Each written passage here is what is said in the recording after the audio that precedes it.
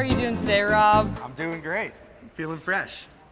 I must say, last night, the big reveal was probably one of the most fun nights I've had at the Mineral Show so far. Well, that makes me very happy to hear that. I hope everybody that came had a really good time and enjoyed kind of the new vibe we're trying to put out there and, you know, keeping things exciting and different. No, I really kind of like how the vibe carries over to even your booth here. I mean, you've got a very different take on it. I mean, having grown up in the industry yourself, right? Like, you could have done a continuation of what your dad's doing, and instead you've taken that as sort of like a trampoline and go, pew, and the sort of modern style in conjunction with, you know, the old mining lamps and the history. I think it's really cool. I couldn't agree more, and you know, my dad gave me a great springboard in this as a kid growing up, and that really inspired me to get into geology, which kind of led me in that other direction as you're talking about. And you know, my other company, Big Arc Exploration, being a geologic consulting firm, being able to travel all over the world, see rocks, collect minerals, not often quite like this, but you know, that's what we search for, and really being able to kind of tie it all together in the full circle of minerals, ore minerals, seeing them as specimens, and really kind of pulling that full spectrum together, you know, especially in golds. I love golds. So, some of my recent scores that, you know, as these came out, I guess it was 3 years ago, 2 years ago? Yeah, somewhere in there. Yeah, I had the opportunity to see a lot of them as they came out and kind of get to hand pick some of the better crystals and been building a suite around that. And still, when I'm at the shows, if I can find one and it really kind of meets my criteria of having some cool crystallography, as well as good size. I kind of like things to be at least over that ½ ounce and up, and you know, where you can hold it and really feel that. You can feel it. It's weight. Yeah, it's gold. Yeah. It's oh wow! I love these inverted hopper growths. I really love the luster combination. It really sets off the hopper.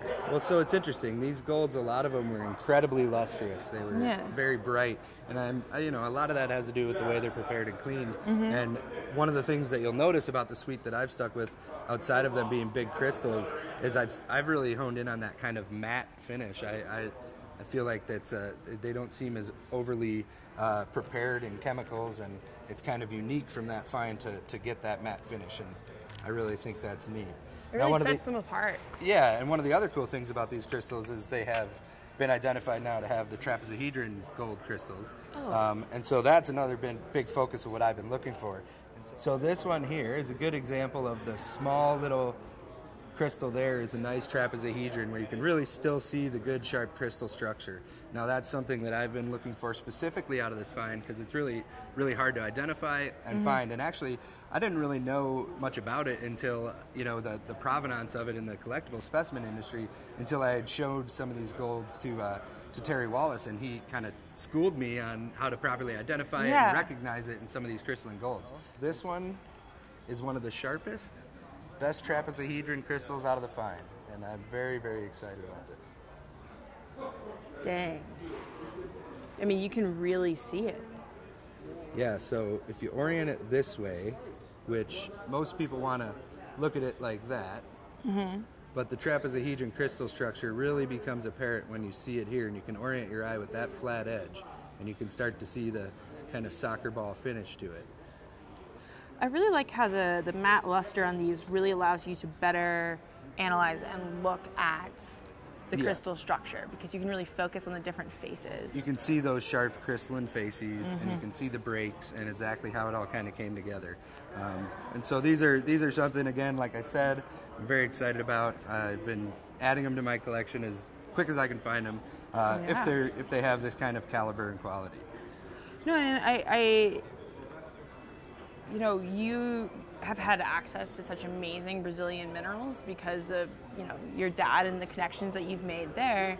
And I like how you have, like with your company, you've put your own twist on it by really focusing on finding, you know, the finest, but also like scientifically interesting, you know, specimens as well, and gathering them not only for sales, but also because you enjoy them and you get obvious excitement and pleasure out of them. Yes. I mean, minerals are kind of what make make the world go round, I guess, is how Yeah, I'm I'd pretty like sure to that's think how it about works. Yeah, yeah. And so, yeah, it's great to have those things come together. I recently had that come together, and I came across a really cool collection from the old Homestake Gold Mine. Really? Yes. I didn't think there was many specimens that came out of there. I don't know if there are. From my knowledge, I've never seen many prior to this. I had seen a couple throughout some of the museums out there in Homestake, and some of the old geologists that worked at the mine would have an occasional pyrite or, you know, maybe a quartz cluster, but nothing major.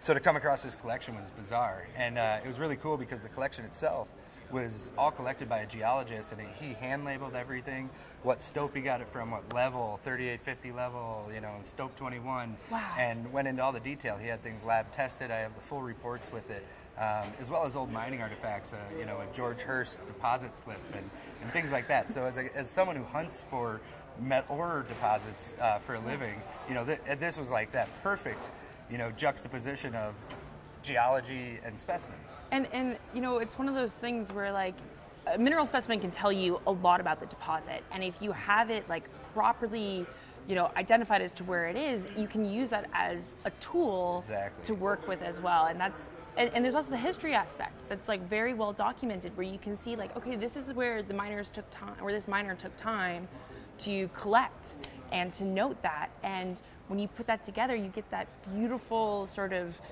collaboration between history and that's it. Geology and mineral collecting, and it's just all these different passions meeting. And that geologist from 1959 who clearly shared those same passions, right? Yeah, exactly. And that's kind of cool to be able to, you know, in a way, connect to that geologist and be on the front lines of that now and still have that deep connection through specimens. Exactly. So what do you have back there? I'll grab you a couple that are pretty unique to bring out. Perfect, thank you. This is really, really, really unique from the deposit. And this is the best one. Now, you can see the intense blue luster. Yeah.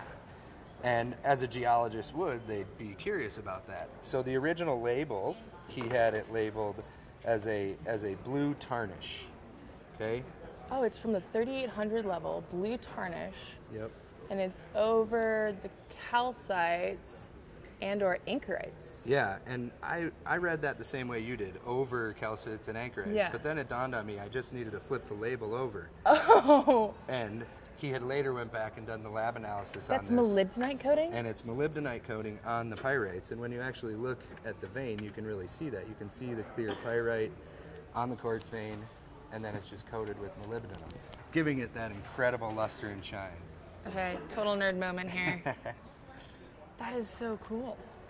And I really love the fact that he took the time to go get it tested, rather than just, you know, settling with, okay, it's blue tarnish. It's a blue tarnish.